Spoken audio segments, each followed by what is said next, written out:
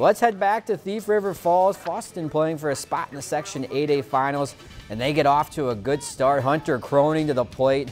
He drives one over the center fielder's head. RBI double to get them on the board. Then later, Red Lake County loads the bases, but Jesse Sather works out of it.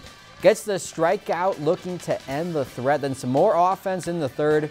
Dalton Agnes rips one to the grass and left.